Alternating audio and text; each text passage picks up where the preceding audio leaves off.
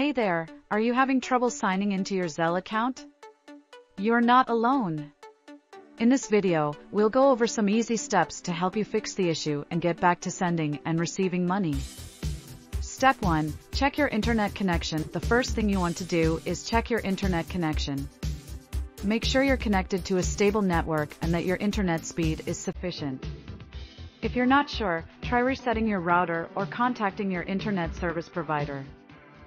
Step 2. Check your Zelle account information next. Make sure you're using the correct login credentials for your Zelle account. Double-check your username and password to make sure they're correct. If you need to reset your password, you can do that on the Zelle website. Step 3. Update your Zelle app. If you're still having trouble, try updating your Zelle app to the latest version. You can do this by going to the App Store and searching for the Zelle app. If there's an update available, click on it and let it install. Step 4. Clear your Zelle app cache. If updating the app doesn't work, try clearing the cache. To do this, go to your phone settings and select Apps. Find the Zelle app and select Storage. Then, select Clear Cache and Clear Data. Step 5. Reinstall the Zelle app. If all else fails, try reinstalling the Zelle app.